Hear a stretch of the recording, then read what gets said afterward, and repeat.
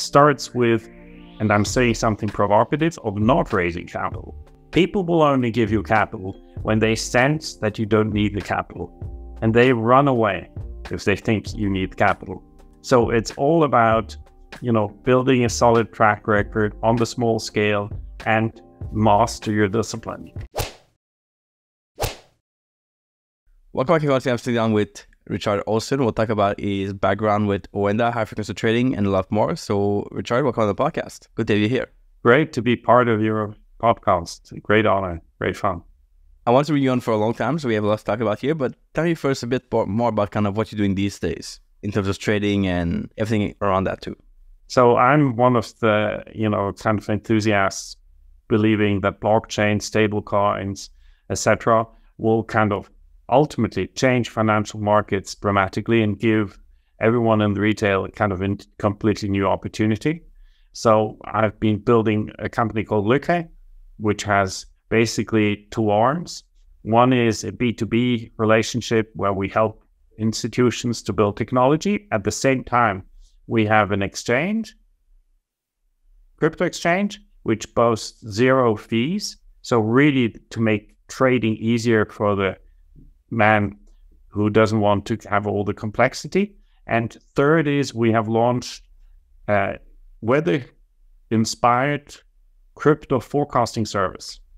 Yeah, that sounds very cool. I definitely want to hear more about this later. So tell me a bit more about kind of how did you get involved with trading in the first place? I believe it was with high frequency back in the days, but what was it like to start that way?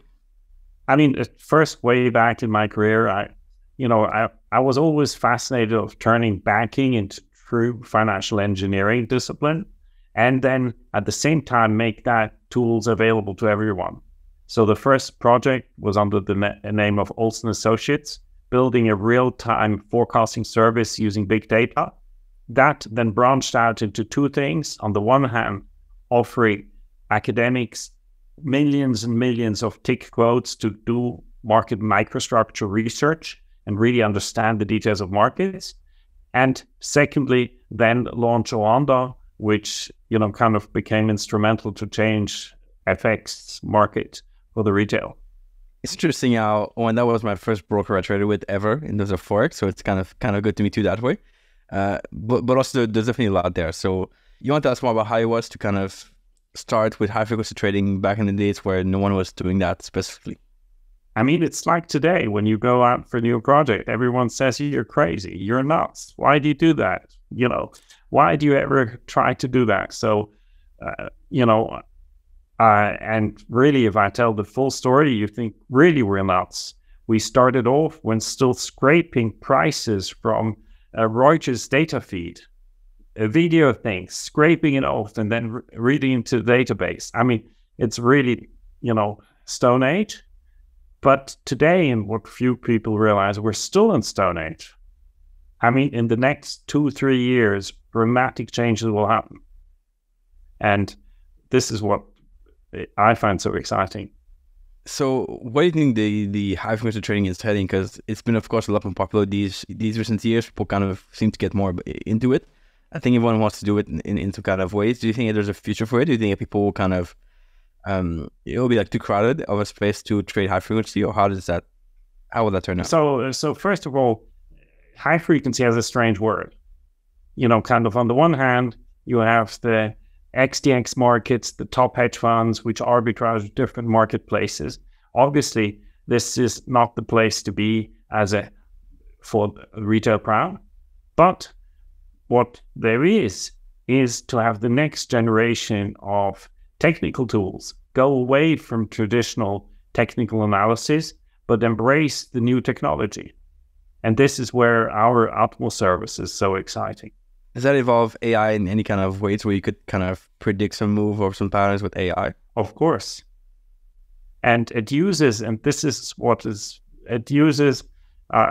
first, it's true artificial intelligence in the sense of kind of mimicking what an analyst does when he analyzes markets, but it's data-driven. It has very genius ways of how to process the data, and for any kind of people to get in, it's all back tested with a lot of scientific work which has been published. What do you think is going for the average trader? Because a lot of people kind of they think that AI or especially high focus trading needs like a lot of data. You need a lot of like work, a lot of coding.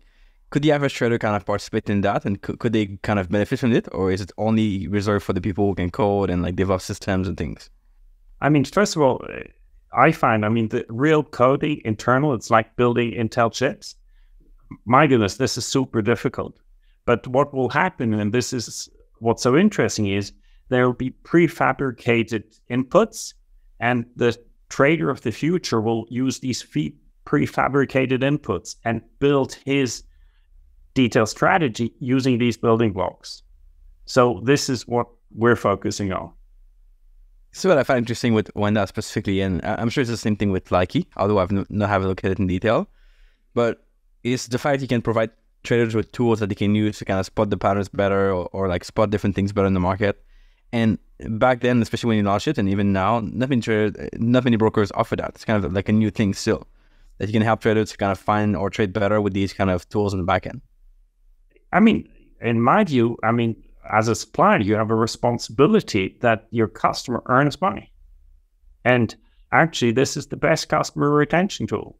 So, like, for example, what we notice is we have a daily newsletter, which we publish as part of the kind of news report. And, you know, kind of literally we see people open that letter every day. And it's just one measure of the fact that they find it essential. I mean, otherwise you just, you know, take it in for 2 weeks, 3 weeks, and then drop it.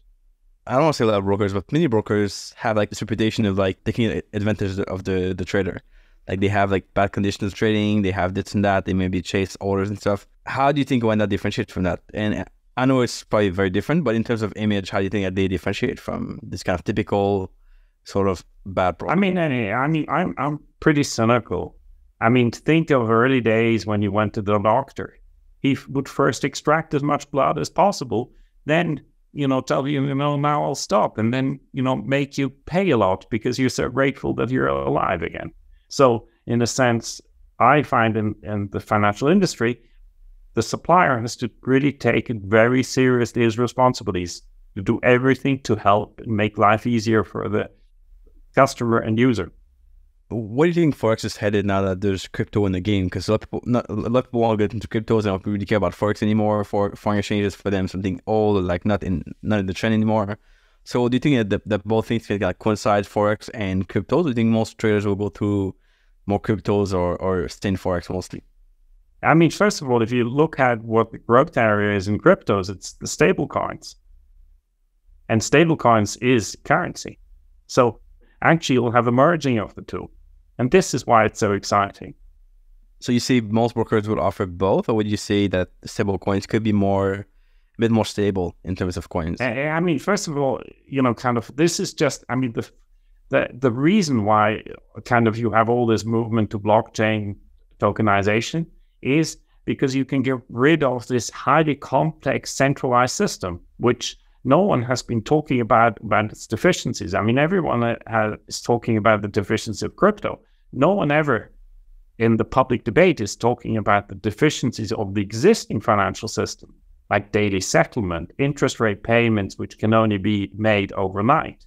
I mean, it's a really arcane system which has to be replaced. And there is this evolving kind of new market space which combines FX with cryptos in an efficient way. And this is there where I think a lot of money can be made. What do you think that means for traders? Does that mean that cryptos will be more like Forex? Does that mean that maybe things will mostly stay the same in the market? Yes. It will become indistinguishable. And obviously, I mean, the problem is in the crypto side, if you start a business, I mean, the stumbling blocks which you have, regulatory, other things, it's horrendous how difficult it is to build up. But as you know, kind of like at Lykke, we're getting to a very interesting stage now where, you know, we can start to offer really nice product. You mentioned about these weather-like reports for crypto traders so they can see like how the market's doing, you know, how different coins are doing. You want to tell us more about how this works and how it benefits the trader? So, I mean, we all know that about trading, it's all about timing. And we all know that when you kind of have technical indicators, I mean, you know, if you go through them, how they're computed, they're based on moving averages, oscillators of different types. And the problem is that how can you really make sure that you zoom in on those events which are truly important? And then and the other thing is that markets go through phases. Like there is huge volatility, and then suddenly the markets become very quiet. And or the reverse, markets have been very quiet and suddenly become very volatile. And their key for the trader is to stay and have the right pulse of the market. Like music, you need the right pulse. If music goes slow, you want to go slow. And how to do that. And the essence of the algorithm which goes into our kind of computations is what we call intrinsic time, event time. So it starts with what is time and how we can pace time. And it uses the actual directional changes of markets to pace time and set the pulse of how you trade. That sounds interesting. Sounds like something that could benefit traders a lot. Is it only for crypto, or is it also available for Forex? So today we've just kind of primed the tool for crypto. This is where we start, but we will expand it in the coming kind of releases to FX. I know one of the big aspects that kind of hurts traders a lot is especially in crypto, like the fees were really high at some point. I know you offer like a no-fee platform now, which is a big game changer. In Forex, the spread, the commissions can add up to a lot over time. So how do you make sure that traders are able to kind of stay on the game with these lower commissions and lower spreads? I mean, first of all, I think it's just important for any trader to first understand how important fees are. And that's something which is completely forgotten because you see the huge volatility of markets and you see, I could earn 1%.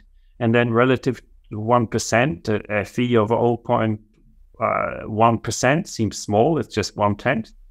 But we forget that the 1% profit is hypothetical and the 0.1% is a certain fee which you pay.